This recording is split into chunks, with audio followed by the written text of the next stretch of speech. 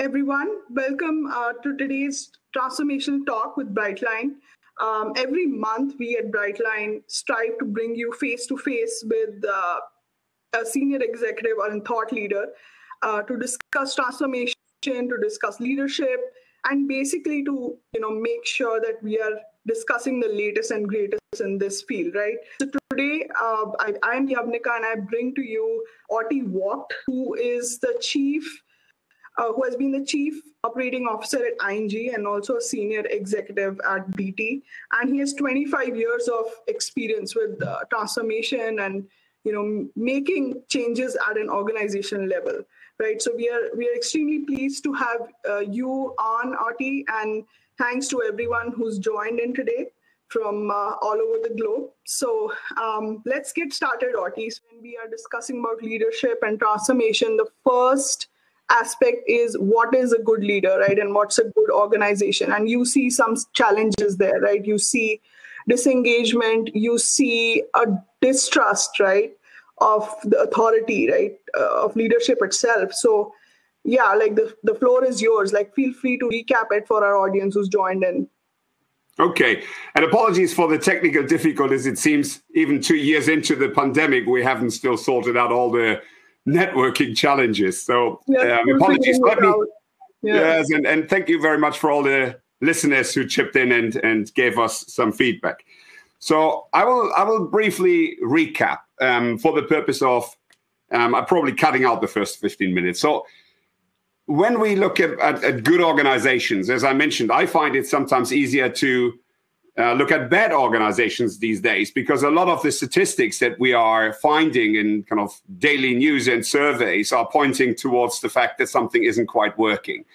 And I'm always looking at two levels of statistics. One, our businesses as an economy, as a totality, what impact are we having? And secondly, inside our single organizations, what is going on? And at the first level, the most striking statistics is really that now more than 50% of global citizens believe that our capitalistic system is doing more harm than good.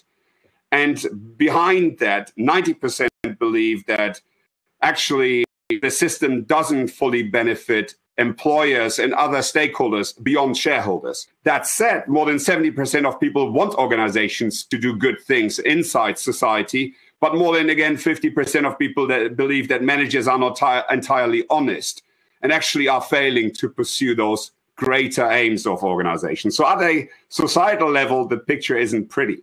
And then if we turn inside the organization, as you already mentioned, I think most people are familiar with the engagement statistics. So some believe that more than $7 trillion a year wasted because employees are not engaged. But if you go a little bit further, it's very interesting to see, even within and outside the pandemic, what is now happening.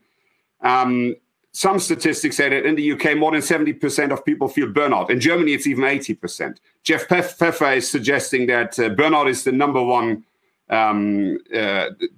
is the fifth leading cause of death in the United States. And I've seen some statistics where still more than 50% of jobs are not perceived to be meaningful and offer development opportunities for people. And in that context, the most recent studies show this YOLO wave coming, and I found that surprising. So YOLO as in you only live once, and more than 35% of people saying after this pandemic, I really need to do more with my life and my work, and they're starting to look for new jobs. And I'm actually talking to people every day, and they're confirming this trend, that it's, for some of the sectors, very difficult to find employees. So I think we need to ask ourselves that question. So what is good work? What is a good organization? And this is where I think I cut out. So I was doing a little research, and what you find is that work, the meaning of work, has significantly changed during the last centuries. In the kind of ancient days, manual work specifically was perceived as being something that shouldn't be done. So only the lower classes would ever engage in manual work. Then in the Middle Ages, with the Benedictine monks and this prayer and work ethic, people started to perceive work as a means to self-express, develop their own characters, and do what God would want us to do to express the beauty of the world, so to speak. And then with the Reformation and the Protestant work ethic coming in, work was even more upgraded. So work was becoming a means to display that you were a good person, and not being idle became a sin. And then our current capitalistic system, it's on the other extreme. So from being almost not tolerated to becoming the identity of what we are. So more than 70% of adult people today believe that their identity is their job. And in our current system, it's not that the work is there for us to self-develop, but we are there to feed the machine, so to speak. And I think this is very important. And I came across a book by Manfred Kitz-Ries where he said, meaning in life and work is the difference between making a living and making a life. So it's really trying to balance the need to maintain ourselves and pay the bills, but at the same time, using those activities that we're carrying out at work for something that is more than just a job, so to speak. And this is really what got me thinking, and is part of this project that we have embarked on together with a colleague from the University of St. Gallen, to say, okay, if that is true, so work needs to serve life. How does that work? And at the end of the day, I'm quite convinced that organizations can become engines for aliveness, so to speak, at three different levels. One, in the way that they act inside the economy, inside the ecosystem. Two, in the way that they create almost a mini society, so a container for the individuals, the employees, and communities that are impacted by organizations to create something together. And thirdly, as a breeding ground to enable the flourishing of the individual. And I think this then becomes a completely different viewpoint of an organization as a means to, yes, do an activity that hopefully is productive and efficient, but at the same time is enabling this greater energy inside the system and this aliveness that is being expressed through essentially relationships within and beyond the organizational system. I think this is really where kind of we're starting to see organization with a different pair of eyes, almost from this profit and maximizing machine towards kind of a living body, which is energetic and is trying to make sure that we all contribute to something greater. Right. So Otti, what you said is that you do see and you do observe that people are now getting more conscious about like what is their purpose, right? And balancing that with like making a living or say on an organizational level making a profit. So my question is, how do leaders, how should good leaders, right? How should they balance the dual purpose of being good and being profitable? Because it is sort of important to make profits to be sustainable, right? I mean, there are, as we see, the limitations of the capitalistic world, but then how do you move beyond the expectation that, profit and that's it? Like, how do you solve that dilemma, right? From a leader's perspective? Very good question. And I will go a step towards the organization again, and then take your point on the leader. So I think this balancing profit and purpose, which we are hearing everywhere, I think is quite dangerous, because I don't think that is really what we need. And I explain why. So firstly, what is profit? Profit is the difference between revenue and cost, right? So and every employee inside the system, every supplier and every customer is part of either revenue or cost. So profit is uniquely to repay the shareholders, right? So, and of course, the idea is that the shareholders are the owners and they put the risk in, therefore we have to repay them. But I think in a society or in an economy where more than 80% of what is on the balance sheet is immaterial, and is where funding is certainly, in most cases, not the most problematic impact or let's say ingredients to create creativity and value.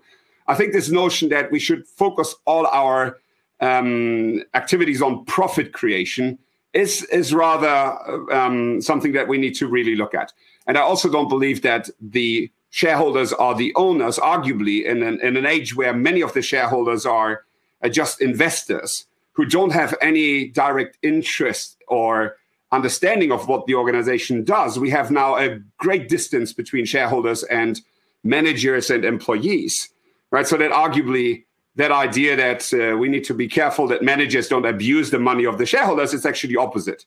Right? The shareholders probably might abuse the organization if we're not careful to do things that uniquely are there to optimize short-term profits. So I think also, one, the notion of profit is probably not the best measure for value.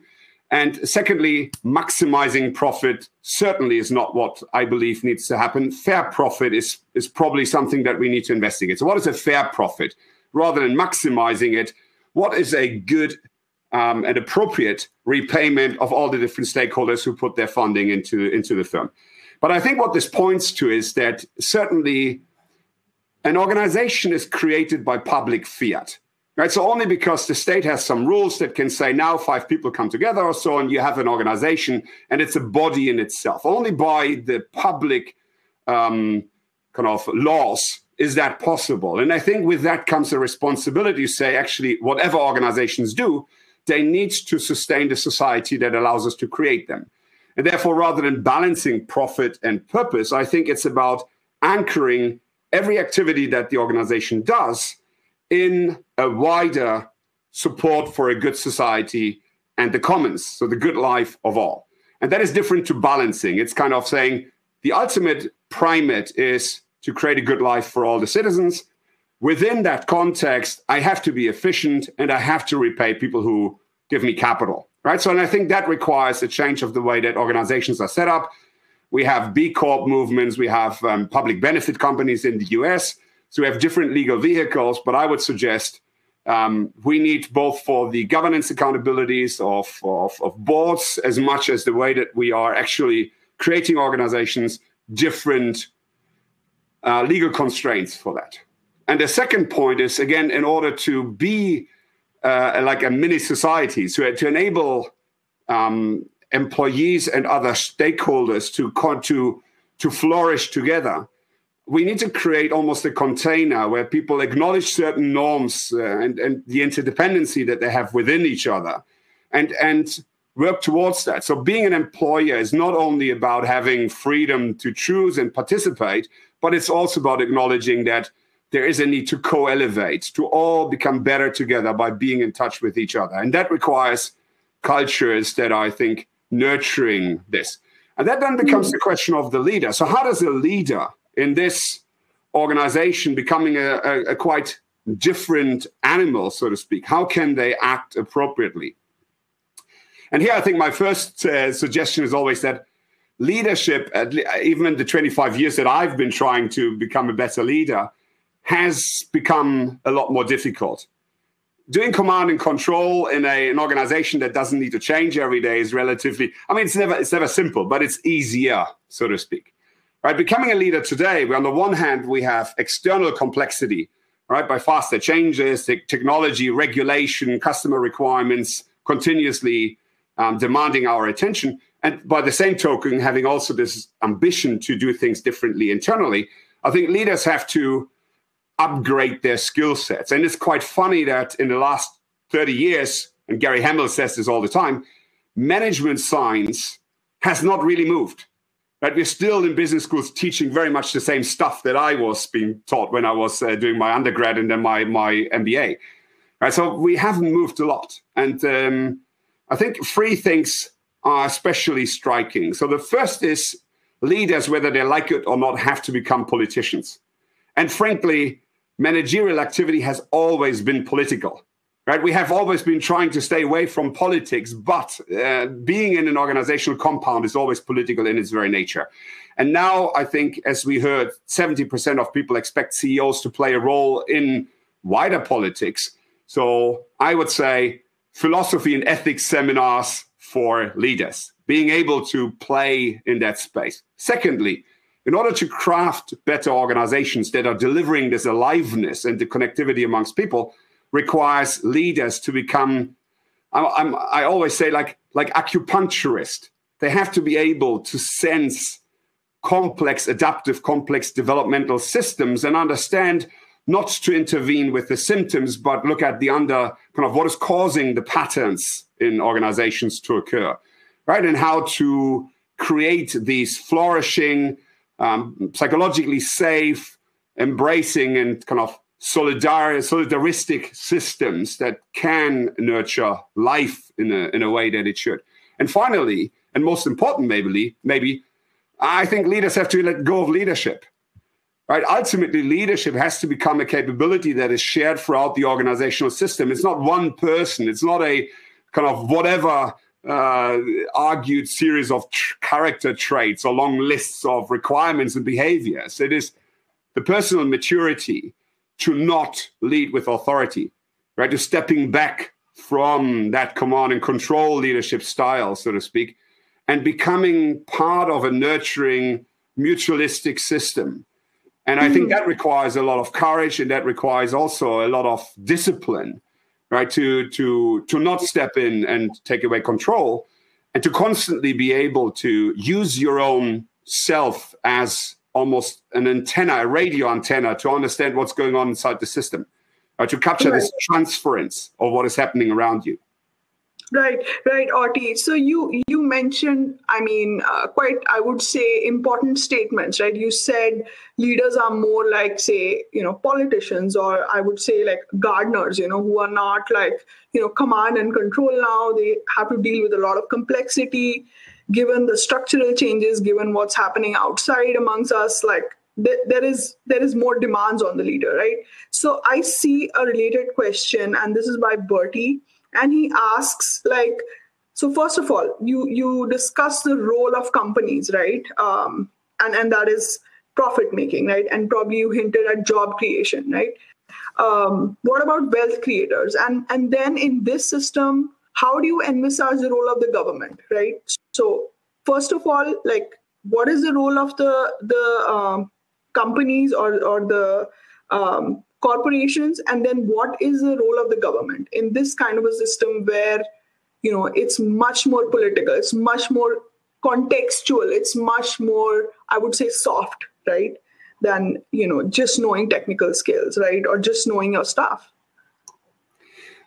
And so one thing I want to say is that I'm always saying, when I was young, I had all the answers. Now I'm old, I've got all the questions. So I think I couldn't possibly pretend to have all the answers, but I certainly have reflected about some of these questions. And on the organizational side, as I said earlier, I think the organization has to become a responsible actor within a wider ecosystem and ecology. And I want to stress this ecosystem point, because kind of, to a degree, philosophy as much as the economy have to suit the era, the environment that they face. And they're not just there kind of to adapt to it, but they're there to make it better. And in our day and age, an individual organization seldom can actually have positive impact on some of the big challenges of our days. And Colin Meyer once said that the purpose of our organization is to solve the planet's problems profitably. Right? So in order to solve something like global warming, at least at a sector level, different organizations have to come together.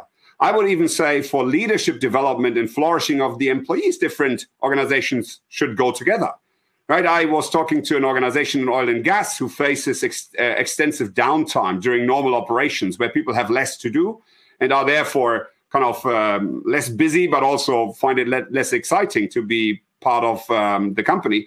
So they're starting to create alliances with other organizations, even non-profit, where employees can choose and kind of mix almost different experiences throughout their career development. And I find that is very interesting. So one, becoming an actor within an ecosystem and taking accountability for the whole. And then from a political perspective, where, of course, I'm very little qualified to have an opinion, I would suggest there's two things. One, governments or public sector organizations are also organizations. So in that regard, I think they have to pursue the same kind of principles or work to the same principles as private sector organizations in regards to ultimately creating a society that is good.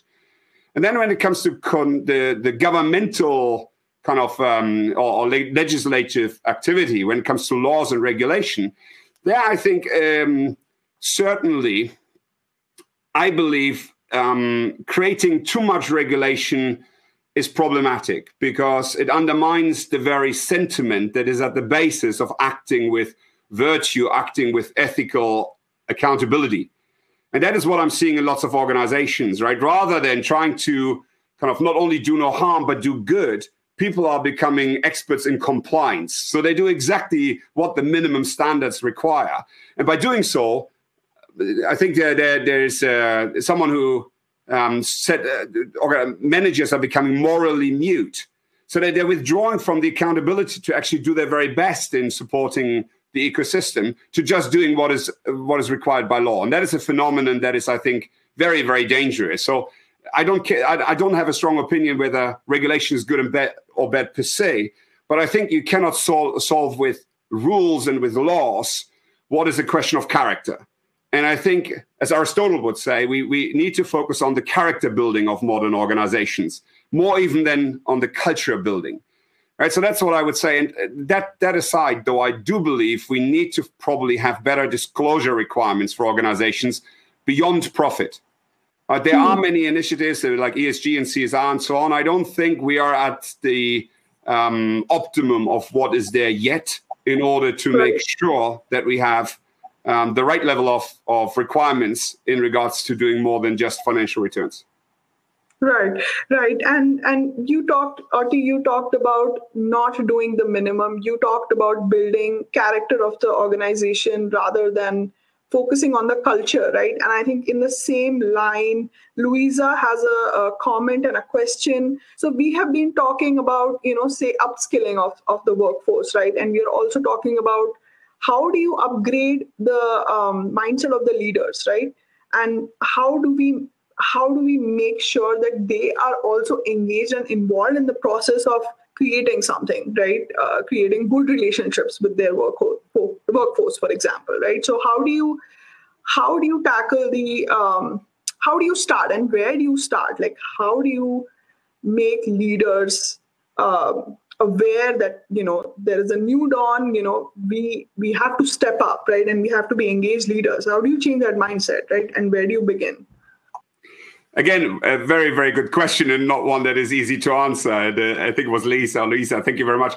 I think, so one, again, we need to, in my mind, enable organizations holistically and intentionally. So we should never just look at one piece of the puzzle. Skills might be one piece of the puzzle, but we shouldn't go to old-style talent management because, as Dave Ulrich is always saying, the organizational capability is much more important than any individual that we can introduce. By the same token, however, having one asshole, so to speak, one wrong person can ruin a culture inside a wide kind of part of the organization. So I think there's a need to take a step back and go on the balcony and really look at, okay, how's the organizational system working? What are the symptoms? What are the causes? And how can we intervene? Now, in that context, however, skill development, I would suggest, is not as important as what I call ego identity development. So if you look at what is called vertical leadership development, it resonates with some of the developmental psychology of the last century, where you see that people throughout their lifetime develop in stages. And I think really the important aspect of this is to combine the traditional, what I call horizontal skill development, so be that communication or presentation skills or anything like that, or even technical skills, with emotional intelligence, so all the ability to work with others and craft relationship inside the system, but ultimately also including an aspect of spiritual development or consciousness development, the ability to look at oneself as a leader inside the organization, inside the system, right? How am I interacting as a person through my being, through my acting, and therefore shaping the structures around me? And I think for me, this was the hardest. Only when I became what is called a psychodynamic coach. So someone who, as an executive leadership coach, is really starting to look at how am I as a person in the relation with the role that I have, and how do I see the role vis-a-vis the other people in the system perceiving that role, and how does that role then play inside the wider organizational system? How are these links, and what does it all mean? Right? Only when you have that ability to stay with the trouble in really looking at the emotional aspects of this and the relationships, right? In a complex system, the relationships are almost more important than the nodes. And we need to be able to, as leaders, we need to be able to have that ability to step into the system in a very conscious fashion. Right, so I would say vertical development is tough. It needs to resonate with developmental psychology in terms of the ability to let go of your own conditioning and of the role that you have inherited inside a system, and develop these abilities to look at yourself, look at the system, and analyze it and in a much more emotional and complete fashion than I think leaders are traditionally doing, where we normally judge ourselves based on how good we are at executing or at the role and status we have in the system, right? So from VP to SVP to EVP, and then we become a chief, and then we must be good. Yeah, it's such a different aspect of looking at leadership and sort of unlearning, right? So it's really new for me, how you give a different perspective to the aspect of how can leaders become more human, instead of saying, okay, like here is an organization, how do we change the structure? How do we change the culture? Like really sort of putting the onus on ourselves as leaders, right? And seeing, okay, where do I need to unlearn, and how am I connected to the enterprise, so the organization, because ultimately it is made of people, right? And so Alberto has a question, right, in terms of organizations or people who are trying to search for meaning in their jobs, right? And he asks, do you think that ESG companies which will have an advantage on attracting new employees looking for meaning in their work? So do you think there are certain kinds of companies maybe who are practicing ESG or CSR? Do you think they have an advantage over offering employees or offering their leadership greater meaning at work? Well, so I want to say two things, because I'm a deep thinker, so to speak. So the first thing is I have my issues with ESG and CSR. Right. So one is the details of those regulations. Michele Zanini, who is a good friend and the author of Humanocracy, looked at ESG regulation in particular to find out how much of these people practices that we are talking about here is actually contained in ESG regulation. And based on his finding, the answer is very little. Right. So you can, and it's normally binary scoring, right? So kind of Amazon could score well on engagement practices as much as Southwest Airlines. And frankly, I think there's a big difference between the two. Right? So I'm not so sure whether any of these three-letter acronyms really make a company good. Right? So that's it. And I think the same with our CSR or SDG goals. Right? Very often, what we're still in the mindset of is kind of a deterministic, linear, sequential, non-complex world where we can just create a big program. And here we're all program managers, right? So we can create a big program, get resources behind it, plan milestones, KPIs, and some sort of success indicators, and then go after it.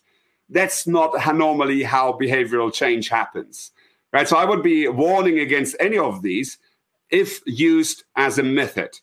Right? You have to use them as a mindset, and then they serve the purpose in that context. But you have to, I think, again, step on the balcony and look at what am I doing? Who am I?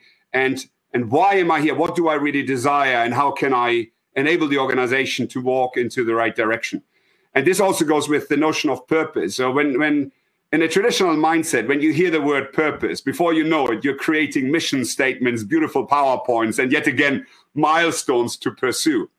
And I like what Meg Wheatley once suggested in terms of what real purpose is. And she said, real purpose means you're taking a step back, you're taking a deep breath, and then you ask yourself the question, what does the system, what does the constellation that I'm in require of me, call off me to contribute to its flourishing, to contribute and elevate its energy to a higher level? That's a completely different way to look at purpose. Right? Rather kind of a new statement, which becomes just an objective, to actually saying, let me become a vehicle, let me become a means to greater good. Right? So I think we have to be careful with that. But that all said, so if an organization is good by something that with the nice person who's asked the question, we could sit over a glass of wine and agree on, I absolutely do believe they will have an advantage. I mean, if you look at these YOLO statistics, right? If 70% of people say they lack meaning in their current jobs, and 35% of them say, I will start looking for a new job after this pandemic. Well, I would say mamma mia, there should be companies who could offer them an advantage by being more connected to an important purpose than others. No, absolutely, Otti. They're such good questions, and I was thinking actually, it's we see so many billionaires going into space, because like that may be the point, right? They that's their chance, right? And I'm thinking, well, there are so many problems. Not there's anything wrong with that purpose, but I'm just saying like there are so many problems on planet Earth that we need to take care of, and then step back and say, okay, how am I as an individual part of these not only problems but the solution? And then I look at my work, and there is such a big gap. Like I need to reduce the gap between what I think my purpose is and what exactly I'm doing, right? So I think these are really good questions that you presented in terms of shifting the mindset from saying, okay, how do I change the culture? Like, how do I change this person's behavior, right? To saying, how do I go back and start from myself and ask, like, what is the point, right? Like, really, what you're saying. And what stance can I what stance can I step into inside this system of connections, relationships, and so on to make a positive difference? Because, I mean, our life is short, whether we like that or not, and we can kind of rockets on the moons, we can do all these crazy things to avoid the final question, which is, what is the point of being here? Mm-hmm. And I happen to believe it's to make a small positive difference. Mm-hmm. And in that context, like you say, I think we should ask ourselves that question more often. We should go onto this balcony or look ourselves in the mirror a little bit more often to make sure we're not missing a trick. We're becoming, and many people don't have the luxury to do that. So I think one aspect of the policy has to be to put everybody into a position where the basic needs are being catered for. So call that the basic income or so. I don't care, but I think we are rich enough as an organization. And I think it was Keynes who suggested by this time, in his wonderful, he wrote a little essay for The Economy for My Grandchildren, and he suggested that by 2030, we would only be working 15 hours a week. Right? So I think we should be rich enough as a planet to give every child, every person, the ability to have the minimum they need, to not fear for their existence. And then above that, we should actually think more about how can we express that unique potential that is in us? How can we cherish life? And yes, we have, if we're in an organizational system, as you said, we have to be efficient. We're producing something, but even at that, right? So let's make sure we're not producing stuff that actually nobody should ever need. Let's make sure we're not producing stuff that is not creating harm to the economy or other people, or to the ecology or other people. Right? Let's be a little bit more thoughtful in the way that we are doing things. Because guess what, right? Just amassing material riches is not going to save anyone. And like you say, I mean, let's solve the problems on Earth before we go to bloody Mars. Would be my suggestion. Yeah, Otti. So I'm just thinking, what are the 3 top things that you would say to a leader who wants to begin? Like, how do they start now? What after this presentation? What are the questions that you would, request or say that everybody should ask themselves, these 3 questions? I would love to know that. 3 questions. You're challenging me again, Yavnika, on this call. So I think the first has to be, like you suggested there, what is the purpose? And kind of almost do this in the good old style, I think Stephen Covey suggested, right? So kind of one candle, middle of a dark room, write your own eulogy. What would you want people to talk to? What would you want people to say when you're dead, right? So make it dramatic and think about, okay, what is the real purpose? Ask 5 times why, not just once, right? And figure out and don't take any excuses. The world is big and you're small. That's fine. But that doesn't mean anything, because you can make the world a better place in the relationships that you have, right? So first thing, think about purpose and take the time and do it deeply. And I'm enjoying my executive sabbatical at the moment. I would almost say, if you're a leader and have been in leadership roles for more than 7 years, take a break and do it properly, right? That's, I think, number 1. I think the second is about look at the organization that you're in and think about within your remit, right? Within the things that you can influence, because people often say, oh, I cannot influence the board or the things at the top. Okay, that's fine. Horizontally speaking, within your remit, think about what small things you can do and who you would need, right? Keith Ferrazzi always says, choose your team, not based on who your team is, but based on the objective, the purpose that you have. Find the players around you, create that coalition, and be a servant to that coalition to start to make things a little better around you. And again, I think, how do you craft these organizations? We can look at structures. We want more self-management. There are lots of ideas out there, sociocracy, holacracy, Brendan Hayi. I'm a big fan of sociocracy. So learn about these things. But again, do it in a way that it's not you doing it, but you have to instill that knowledge and that ability to self-reflect inside the organization, right?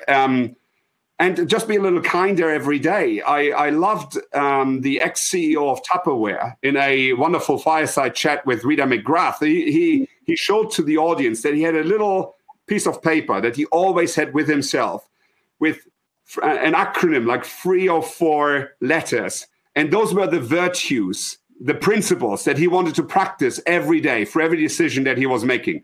Right? So what's your touchstone? What are your principles that you want to live up to when it gets difficult, right? When it gets heated? What are the things that you will stand up for and be courageous about as a leader? Maybe those things. So maybe these are 3 things. So if the first one, purpose. The second one, look at the organizational system. How can you serve that better, and who do you need around you to make it work? And thirdly, you as an individual, how can you become who you can be?